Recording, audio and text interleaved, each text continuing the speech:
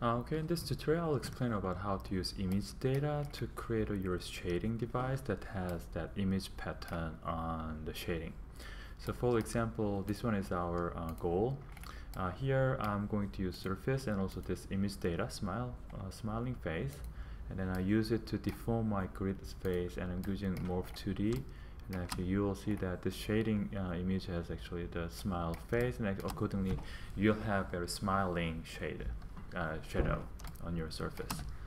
Okay, so I'll start from scratch. I'll delete everything, and then I'll delete here too.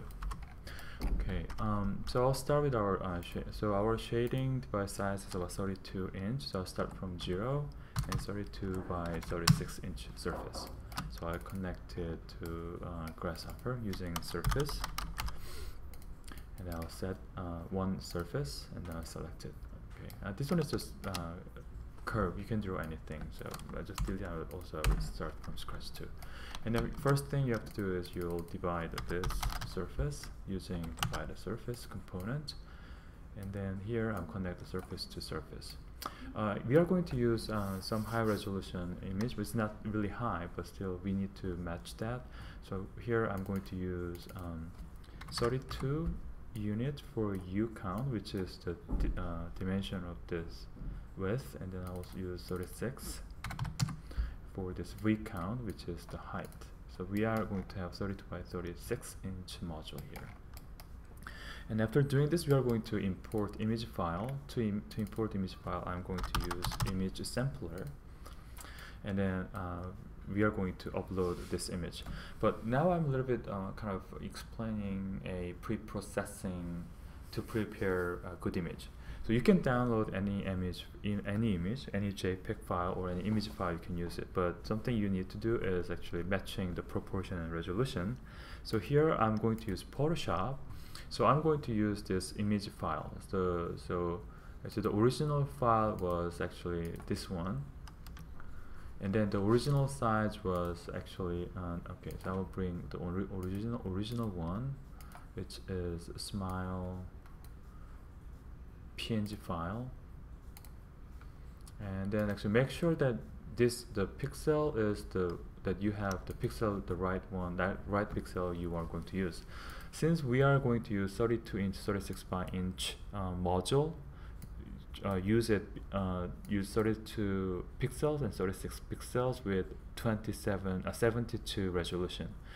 Be careful when you reduce down that if you activate this one, this will maintain the proportion. For example, let's say when you unclick it, I'll say 16, and if you click it and if you change just one number, the other number will follow proportionally. So just be careful that unclick this one, and then I type 32 and 36, but just use your own the resolution for your panel size. Another thing you should be careful about is what the Grasshopper will read is actually the gray and white value. So actually that uses the kind of deforming. So make sure that you have a clear, also you can use color image. For now we are going to use gray file. So a little bit adjust the image using bright and contrast to see the difference by using contrast or brightness here. So and then I just simply save it as some small file as JPG, like JPG here. So I just select it and save it. And then in Grasshopper, so I open this image sampler. To find it, just double click image sampler, this one, and then double click it, and then you can upload file here next to file path. So click this button here, and then use the image file you prepared. So this one is actually I prepared for this tutorial, and actually you will see that the image is uploaded. But for now, the domain from now here is actually 0 to 1. So to match the real resolution, you have the original resolution was 32 by 36. So actually to match that, you need to click this one, use image pixel dimension. So which means this will kind of stretch from 1 to 32. Actually the one we are going to use is actually 0 to 32 and 0 to 36. And also make sure that you click tile here. Of course, if you want to flip it, you can do it too. And here we are going to use a grayscale So actually we are going to so I will click this one, color brightness, and if you use interpolate, that value will be smoothed, but actually we don't need to care about it because we already use the same resolution for the panel and the image. So simply click OK. So what this will do is, if you click point here, and then here now we are going to use weight attraction. Weight attraction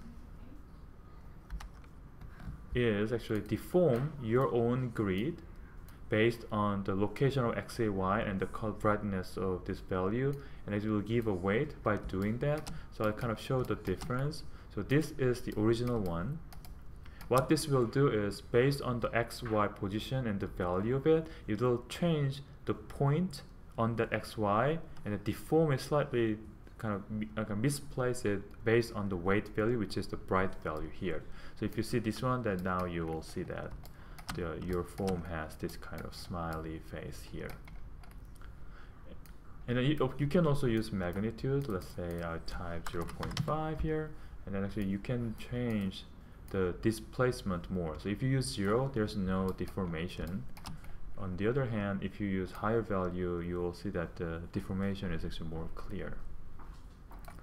And so what we are kind of using this kind of deformed grid to create a kind of curve. It's the same process that we did it for the last exercise, which I'm going to use Morph 2D, and then simply I connect the grid. And pattern curve, I just make a very simple one, and then I will extract parameter, and I'll select the curves.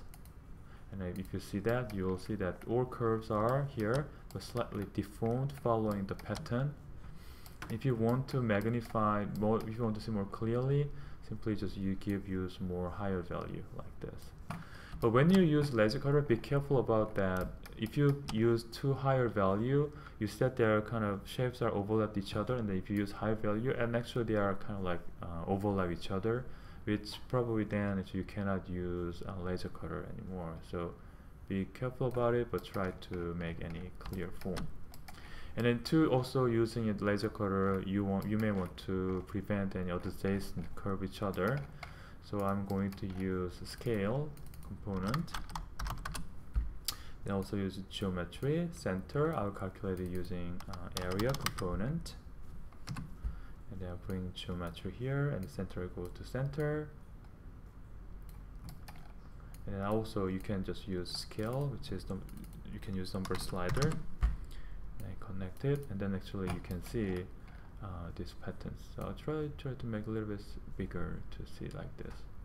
Okay, then actually you can use this one for your laser cutting file. Then actually you can have your shading device, which has a shadow that looks like this smile face. Okay, thanks a lot.